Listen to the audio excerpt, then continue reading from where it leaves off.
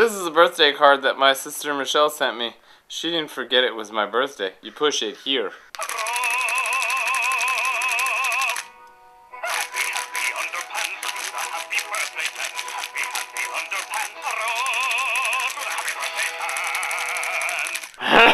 Quite possibly the greatest birthday card ever received by me. Today, Fantastic Fact Friday. It's been a while since we've done one of those. Let's see what we come up with today. Welcome to the Gradual Report, where we gradually report. Fried spiders taste like nuts, but what kind of nuts? The 20th President of the United States, Mr. James Garfield, was able to write Greek with one hand and Latin in the other at the same time. Genius! A giraffe can clean its ears with its 21-inch tongue.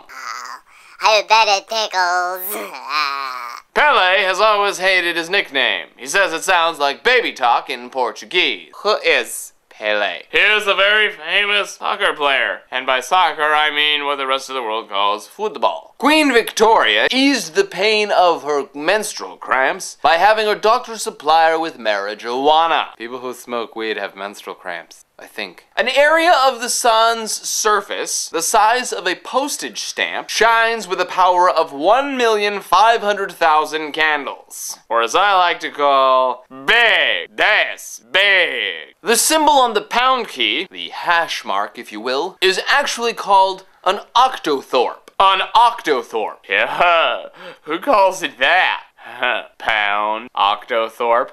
I could see where that went. 41% of the moon is not visible from the Earth, ever. How? Babies start dreaming before they're even born. They're usually dreaming of a penis coming directly at them. That last part probably wasn't true, but maybe it was. Like, what would babies dream of? Final summation. It's a wild and crazy world we live in. In the comments below, tell me what you think babies dream of. And you're welcome. I love you, my little lemon drops. Do join us on Monday when we continue our very important work.